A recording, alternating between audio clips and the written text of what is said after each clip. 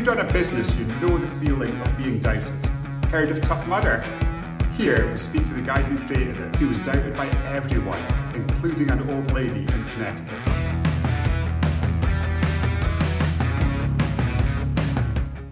What resonated most? This old lady telling you it was a bad idea, or the professors at Harvard telling you it was a bad idea? Well, it's funny. Like one of the things I observe a lot when people tell you about business ideas is they always default to, would I do this? Which, I remember when one of the girls in my year at Harvard Business School started a company called Rent the Runway. It's now worth like billions of dollars.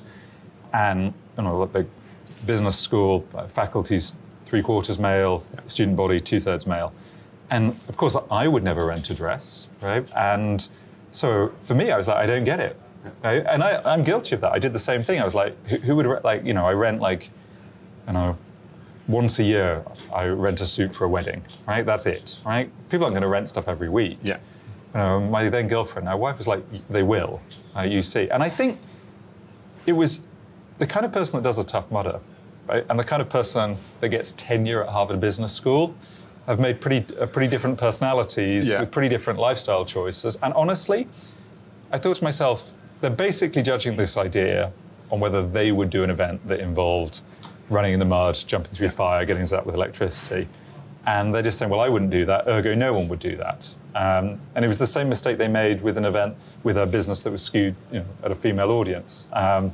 So I kind of found it easier to dismiss it. I think there's something just very disheartening about kind of having driven for several hours in this like semi-broken down car, right, and then kind of wasted a day looking at this small speedway, and then this woman kind of hardened, gnarly woman kind of pulling me in this way. It will always stick with me. It almost makes me more nervous. So if I'm intending doing something or launching something, if I tell a lot of people about it, if everyone thinks it's a good idea, it makes me more nervous than if I get kickback and bad feedback and kind of looks of confusion. Yeah, it's a funny one, right? Because by definition, you're going to do something new, right? You're going to break with conventional wisdom to some extent, right? And most people in life, and I don't begrudge them this, but most people in life basically get ahead by following the way. Right? You work hard at school, you get into the right university. You work hard at university, you get the right first job, right? And from that first job, you make your way to partner, and that's the way it works, right? That's kind of what most people's parents tell them to do. And if you're an entrepreneur, by definition, at some point, you've kind of stopped following the path. For whatever your reasons, right? Yeah. You just have. And that just means that people kind of find you a bit threatening if you start saying something.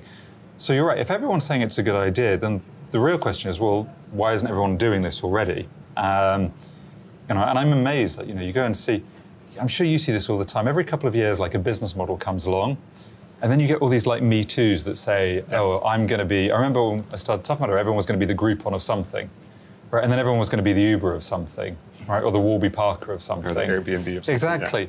Yeah. And just like, yes, some of those will work, right? They find a smaller market, same business model. But actually doing something truly new, and this word that gets overused all the time, disruptive, right? Everyone I meet says, I'm going to be really disruptive. It was bad when we were at school, but apparently it's good now we're adults. It's just kind of a bit odd, that.